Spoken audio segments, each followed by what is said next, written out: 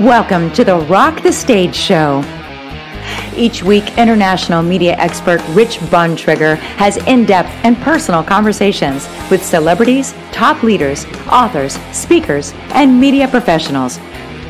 Now, from the Rock the Stage studios, here's your host, the Trigger, Rich Bontrager. Welcome back Sunday night to another edition of Rock the Stage Show. Great to have you with us here tonight, whether you're on PPN or whether on our YouTube streaming channel, where right now there's a live chat party going on and people are typing that little chat box and having a good time and jumping into another edition of Rock the Stage Show. We love being here each and every week and bringing you amazing guests and topics. And tonight we're going to get into one that's really relevant for about everybody, I think, in the world. We're going into the world of AI. Technology is rapidly advancing. It's moving into every sector of our lives and every sector of our businesses. AI is becoming more and more a part of the business world. But many people are asking, where will AI take my business? And they're also asking, maybe the biggest question right now about all this is, how can AI help my sales? But here's what I think. The trick in all this is to protect you, your brand, your uniqueness, while streamlining with AI to be more effective.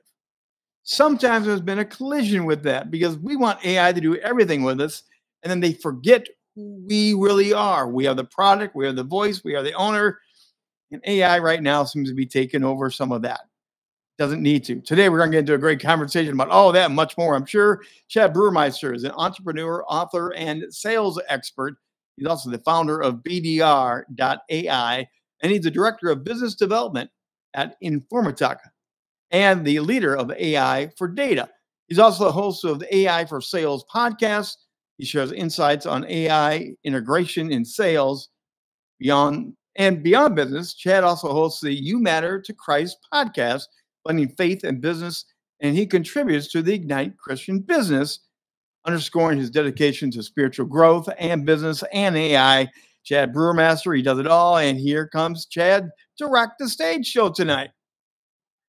Great to be here. To have you, Chad. How are you, Rich? I am doing marvelous. It's been a little while. You and I bounced around in, different circles back and forth, but it's great to have you here tonight. Yeah, well, it's great to be here. Whenever I ride a bike and I see a handle with your last name on it, I always think of you these days. But I doubt you're related to the handlebar grip people. No, growing up, though, tires. The Bontrager bikes were so big growing up, and people would ask that question a lot. And growing up in Elkhart, Indiana, the question was, are you Bontrager bikes? Are you the Bontrager pools? Or is your dad the judge? And I said, my dad's the judge. And then the conversation stopped. Okay, well, you were one of three. That's great. That's love it. So you have been in this whole technology world for a long time. Entrepreneur, author, sales expert. Just from an overview, as we get rolling here tonight, what drew you to this whole technology world? And what do you think about where we're at? When I graduated from college, I went into transportation sales. It just was kind of natural. I interviewed for a handful of companies, got the job, and it was great. The downside of it is that there's 7 to 10% margins.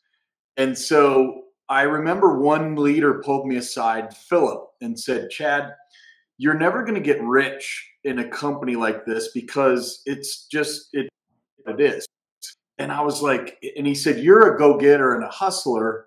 So if you want to get rich, you can use this as a launch pad, but may not be where you want to end up. And so I stuck with that from one company to FedEx. I started with Airborne, then I went to FedEx, and I did that for about 3.5 years. And then I wrote a paper in my MBA at Loyola Marymount University in Southern California. And I compared traditional Fortune 1000 to tech. And I got to interview a lot of really good people, smart CEO of a company that I interviewed. Dick McCormick was the CEO, I believe, of US West, big communications company. Yeah. And he was in Europe at the time. So it was like midnight his time. And I'm calling him in the day. And he took the call, right? Because I used to be his caddy at my country club as a kid. And so I interviewed him and I said, hey, what are your thoughts on tech versus traditional Fortune 1000? And he said, well, Chad, I'll tell you what I told my daughter. It's actually more risky for you to stay in traditional than it is into tech. And I was like, that's where it clicked for me. Like, oh, wait a minute. Because traditional can have a curve that goes down over time, right? Shipping, everything changes over time.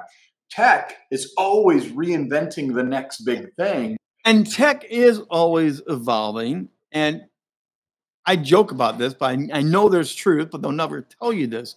We get the brand new iPhone, and they're all excited about the brand new iPhone. And I get my iPhone. I'm excited about my new phone, but I know in my head, there are 2 iterations ahead of us already, but they're not telling us that. That's how fast it's moving, right?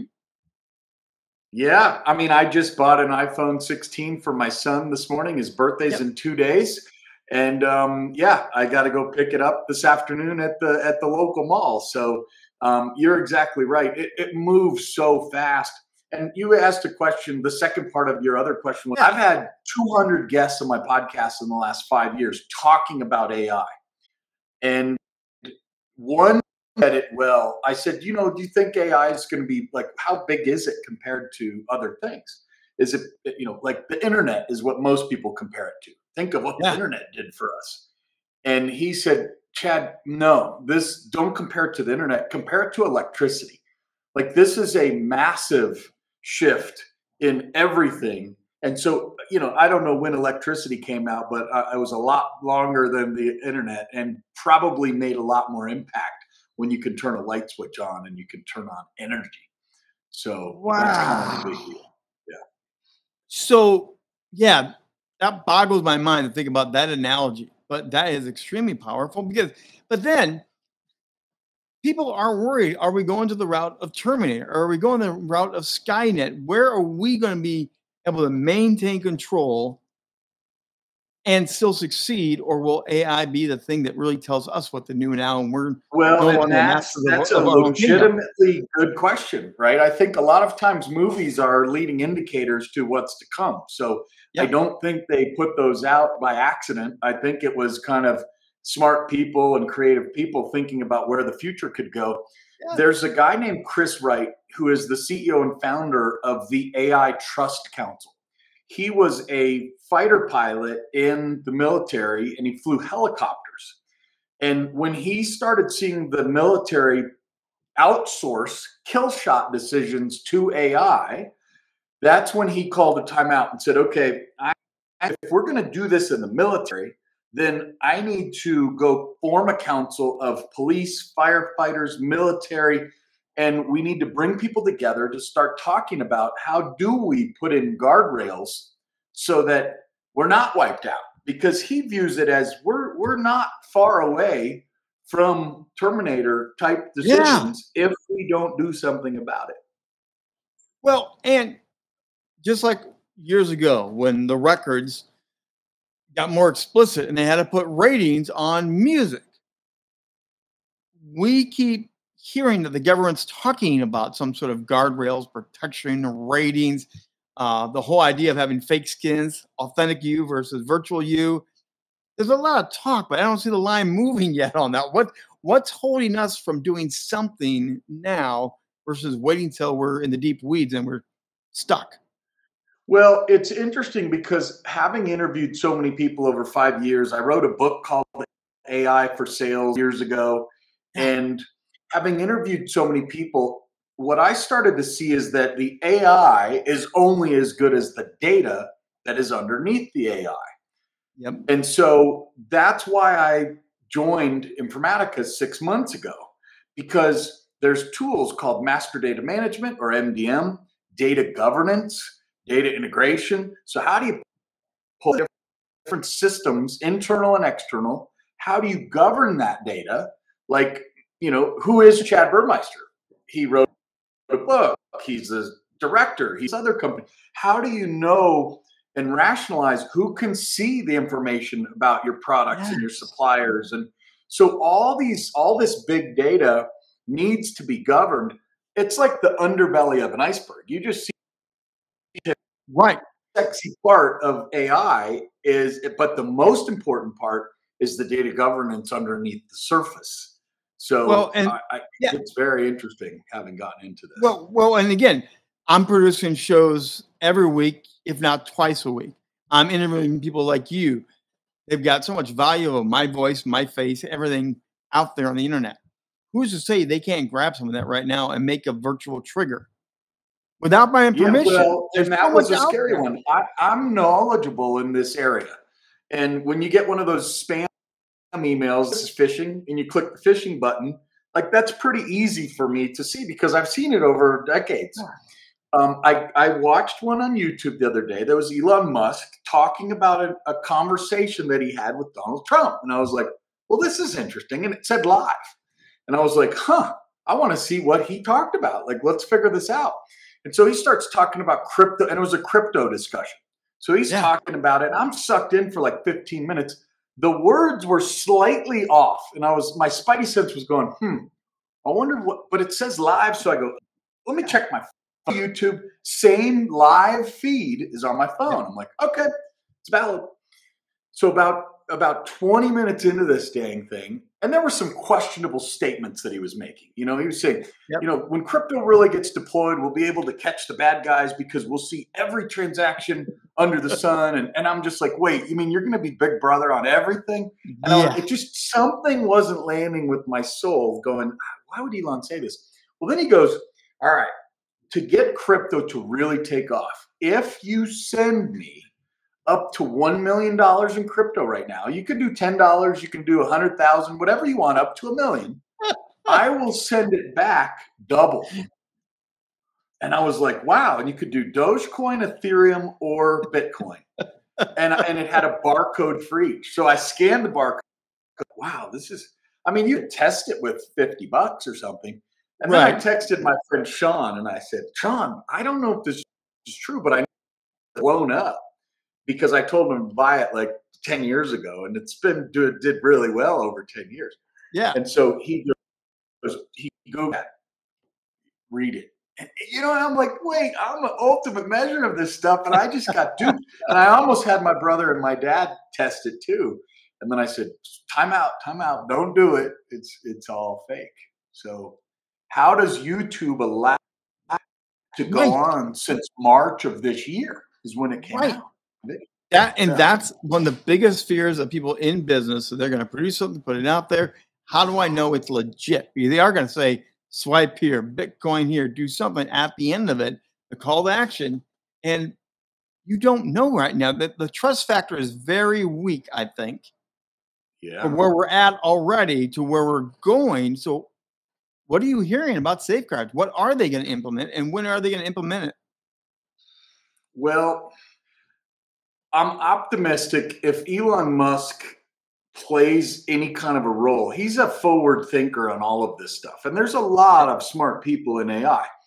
That as a country, we have First Amendment rights of free speech, and we have Second Amendment and Third, and all these amendments that protect individual rights. Go back to Chris Wright for a second, because he said that there's a percentage of people that's larger than you might expect that when asked the question, are you pro-human or not, there's a large percent of people who will actually, in their heart of hearts and in their gut, they are not pro-human. And so I didn't believe him when he told me. I was like, wait a second, what are you talking about? And he goes, and he gives me a series of 2 or 3 questions, but one of those 3 questions is, are you pro-human? And so I asked this person on a podcast, I said, so, this is a weird question, but I've never asked it. I'd be really curious what your thought would be. And she goes, well, let me just put it this way, Chad. I was like a D and C student in high school. I failed out. Then I went and got my master's, and then I moved to New York from California and blah, blah, blah. And she said, here's my thought. Religions are all about war and people do things and that it's bad. Humans are generally bad. And she said, if it's our time as a human race to be extinct or taken over by an AI, then it serves us right as a human race. And I was like, okay, that doesn't compute from my thinking. because it's a computer. It used to be a floppy drive, and now it's a computer. How are you willing at this moment in time to just relinquish the keys to eternity to a robot? So, and you'd be surprised at the percentage of people that are like, hey, I've been burned by life. It's okay if AI took over. You're absolutely blowing my mind right now, because the idea of the question alone, the way it's framed, is scary as all get out right there. I mean, the question alone. Think about what you could do. Like, one of the things, had him to Informatica, and they had him on a live webinar with 1,000 people tuned in. You know, it's hard to get 1,000 people at a webinar these days. Yeah, but he was the primary go-to speaker, and he talked about these kinds of topics. And it was very interesting to see some of the questions that were coming up, and how do we prevent this? Where him and I, because he's been a customer of mine for a year and a half, so we talk every so often. And where I kind of went with it is, what if you could put the Constitution or the human protective elements, right, the amendments and everything, into the AI that just says, hey, before we as an AI can make a decision, we need to run it up against all items, all of those check boxes, and go, okay, I can take this action because it is pro-human. And that's where I'm like, I think this does evolve. You have it's like it's like a car. Let's talk about it like that. A governor on a car, right? Hey, the car could go to 120. I remember having a Nissan Sentra, and in the desert, I would test it, and at 110, it would go, woo, and it would just drop back down to 100. And so we need some kind of governor as it relates to ethics. So this takes me back to my question. They keep talking about the government, about something that's going to be out there to help protect us, and I'm not seeing it. No, I don't see it yet. To me, it's kind of like one of those things, right? Government, what has to happen is you need to see a few fractures occur before someone throws a flag on the play. Okay, so we've had phones. $1 million get sent to the fake Elon. Well, right. Well, but how many phone systems do we need to have go down? How many times do we need to have the internet's down here on this part of the world today? But don't worry, it'll be back up this afternoon. We've already had those, and no one's jumping on this saying we need to call a timeout and fix it. Yeah, we need to get a lot of smart people in a room and work on this project. NASA was able to send a rocket to the moon. This is one of those points in history where NASA or a new entity, the AI Trust Council, needs to be able to get together and have this conversation. And it's complex because it does get to play God in the AI system, because there's all different opinions on on the layout of the land. So it's interesting times. Very interesting times. You do have an amazing podcast. Your AI for Sales podcast has been going. You said you've had amazing guests on and things like that. What is the common Joe asking? What are people wanting to hear? Because you've been interviewed. Where's the trends? Where's the hot buttons? What are they right now? Early 7 years ago, when I launched BDR.ai, it was formerly called ScaleX. And then I bought BDR.ai and SDR.ai, momentum that I had in the ScaleX.ai land, and said, hey, I've been holding these two domains for a long time. You seem like the person I could pass the torch to. And so I picked those domains up, and my early vision for the business was, how do I take hours of work and make it minutes? How do I take mediocre work and make it amazing? And so that's what the early versions of AI do. So Nova.ai was out of San Francisco. I partnered with them, and they have an Outlook plugin and a Gmail plugin. They've since sold, and they don't have this service anymore, but it would go research your profile on LinkedIn and other places. It would look at the weather. It would look at if we went to the same college or not, all the different things that would take a human hours to research, and it would be done in about 10 seconds. So right before I was ready to click the email, it would write the first sentence. Hey, Rich, I see it's cold in fill in the blank city. Yep. I hope you're staying warm. And just that one, if you get too cheesy, hey, we went to the same school, blah, blah, blah. You have to be human and be short, but you have to be relevant. And so people on my sales team had a problem with it. I was like, why aren't you guys personalizing the first sentence as a person? Yeah. And I stood up for the whole, you know why? I was like, yeah, I think I'm entitled. It was like Few Good Men. I think I'm entitled to know why. I'm the leader. Why is it? He said, we don't know these people, Chad. We don't want to go write something about going to college or their weather because we don't know them yet. So how could we do that? And I said, well, I could tell you why, because you're going to get a 3 to 5 times better reply rate. You're going to triple your pipeline. And it was like, yeah, but we don't have the time. We don't have the desire. And I was like, oh, got it. So that's why I left the big Fortune 1000 company and went out to pursue AI in the first place, was to solve for that problem.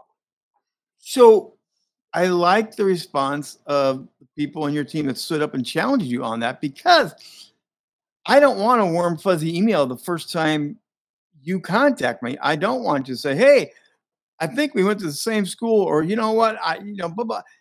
There's something about the first introduction does need to have a little bit of a hesitation to check the pulse, I think, invite you in versus just, hi, I know where you are and where you live. Yeah.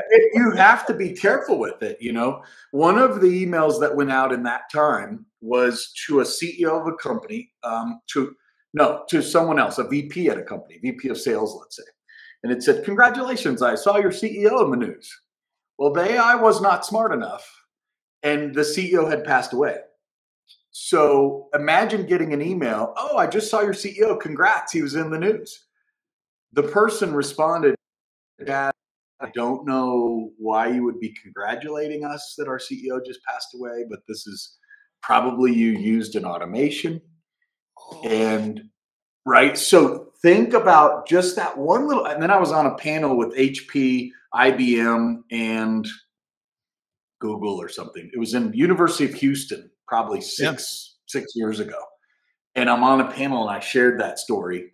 And these are all AI related people. And they were like, I'm sure they took that back to the shop and said, okay, make sure we solve for this. But that's just one small use case. Think of the millions of variations that as humans are programmed into our brains and into our hearts and our souls. Yes. Man, that's going to take a long time to be able to hand off all of that. But I don't know if a computer can be built like a human. Well, that's $100,000 question. And there's a line going through my head right now just from what we were talking about earlier, but I'm going to geek out for you for a moment. So just hang with me. But in the recent Planet of the Apes movie, it comes down to the tension of humans have screwed it up. The apes are now ruling. And the question of the film is it time to hand it over to the apes? Because maybe they can do a better job than we did. That's the theme of the movie. Yeah. You're asking the same question about AI. Have we come to that AI point? For apes, it would be the same question. Yeah. So here's where Chris's perspective is. Yeah. Humans are to an ant. So an ant pile, you could put a gas on it and just light the whole ant pile. You could step on an ant. It's just instant gone, right? That whole ant pile gone. AI is to humans as humans are to ants. Oh, yeah. But times 1,000. So it'll be such a dramatic difference in capability that, man, and we as humans, we tend to want more at the expense of, and there's so many things that whoever's behind that AI, whatever that AI is, whether it's running a government or a company or any of it, it doesn't end well. So in this sense, I'm a little more pessimistic than optimistic about the long-term gains of AI. Short Right. term, it's amazing. You know? And Yeah. recently I've been doing a major live stream event. I use AI because I'm working with international leaders around the world on a live stream, different time zones. So I took AI and I gave it the prompt of like, I want to know when they're going to start their interview, finish their interview. I want this time zone and this time zone. And this. So I could have a whole spreadsheet so everyone would know which part of the world where they're coming and going. And AI, Wow. like you said, in 5 seconds gave me the whole run of show and it was done. Now, that's fabulous. That's where we can use this for business. Are we smart enough to realize we can use that even now? Are businesses aware of what they can do with AI right now? Um, it's interesting because the Informatica is an example, right? The CEO came out with a slogan and a phrase that's been used now. Everybody's ready for AI except your data. And it's really good. Hey, and who's the better data cleanup people than Informatica? But the projects that are out being invested in it, you would be amazed by. It's just going to grow by the billions and billions and billions for the next foreseeable future. So I do believe companies are using it. Let me give you an example. I was on another Yeah. panel here in Denver with a mortgage guy, a CEO of a mortgage company. He had 400 mortgage brokers. They scaled, they ramped, and as rates were falling, they killed it, and he said, okay, we had this like State Farm CMO in the room. We had Freddie Mac CMO in the room. It was 15 of the world's best, the country's best top CMOs. And I got invited to be a panelist on AI. And so this mortgage CEO said, guess how much it costs to fund a mortgage? When you add up the people costs, the technology costs, all of it. And people were like $500, $1,000, whatever, right? Because it was $10,000. Yeah. Okay. He said, what if I told you I got it down to $342? And it was like, wait a second. You're talking about 95% reduction in cost to deliver a mortgage? And he goes, so now think about the value of that. Think about the value of disrupting that industry. Yes. You can help people in parts of the community who need more help. It's just such a disruptive thing.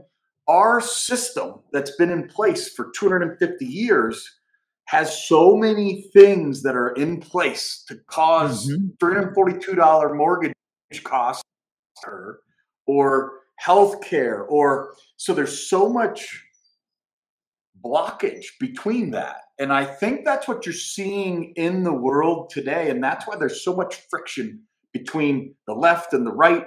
And all of this stuff going on, I think, has to do with we're about to unleash the most amazing balancing. Think of that, the value of the great leveler. I think AI could be the great leveler. You don't go to high school, but you've got a master's degree information available to you. So you just mentioned a 95% difference from that example. Part of that is also going to be people are going to be no longer needed because they're replaced and streamlined. So my question always goes to, right now, What how about many all those supermarkets? people? Well, where do we all go? Because Yeah. even AI now is in your supermarket because you all self-scan and it's tracking you personally and your credit card and everything else. Now we have more checkout with automated than we do human checkout.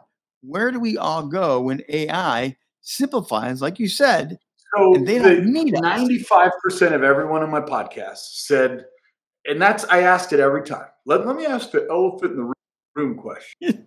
95%, oh, you won't be replaced by AI. You'll be replaced by people who know how to use AI. And that's the question. That's the answer we would like to be true as a leader, as a proponent of working people, all of it, right? Now, two recent counterexamples to that was one on my airplane back from Nashville this week. This guy named Kenny, who was in the gang, made it out and is now a robotics worker for Amazon. And he's so articulate. He wants to be a deacon for the Catholic Church, like just a neat guy. We talked for an hour and a half. We were that group on the plane that are like, would you shut those two guys up? But I told him this story. I said, hey, people tell me you'll be replaced by people who want to use AI, not by AI.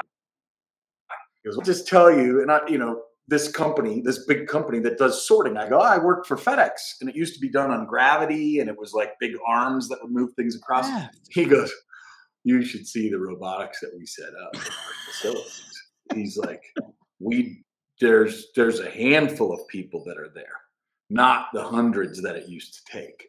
So he said, I've seen firsthand. And I go, yeah, the people that are the workers on the East Coast that are, that just went on strike for 3 or 4 days and then kicked the can by 3 months. They're worried about automation taking their jobs. I did mention you're also sharing your faith through your work and through your career. So I'm very interested. What is the faith community saying about all of this AI technology stuff? Having been a pastor, having been in the church, we're always so far behind everything.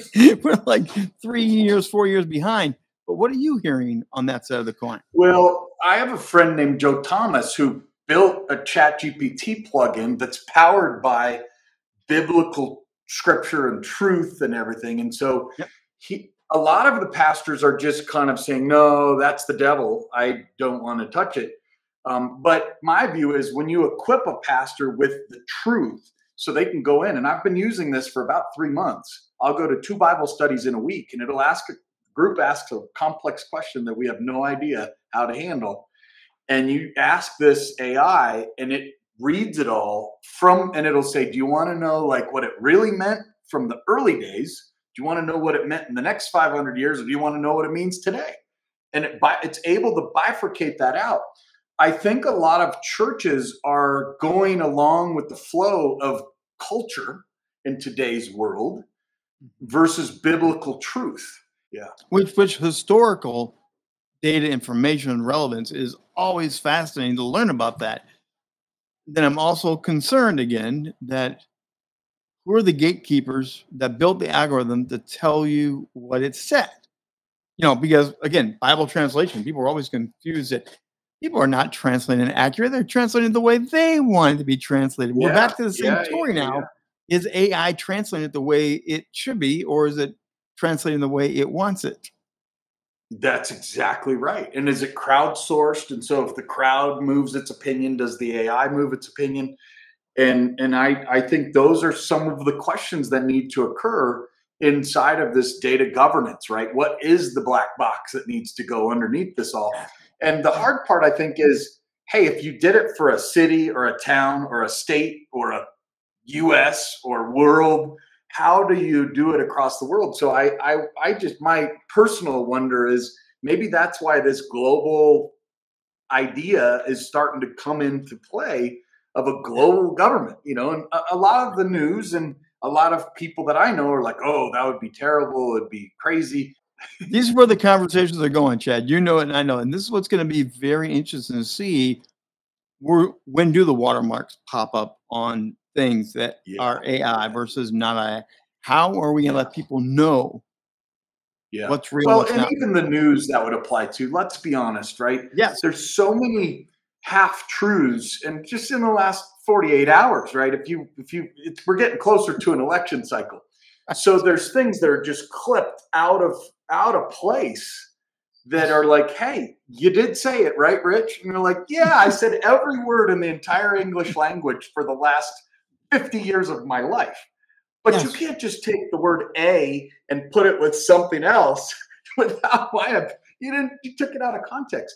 So I think there needs to be one person had a business idea and said, hey, what if we just had a frame around our television that has a bunch of crowdsourcer people, and then you have a score as a crowdsourcer, like, hey, you know your stuff, and so you've got a 97.5% success rate in calling BS on stories.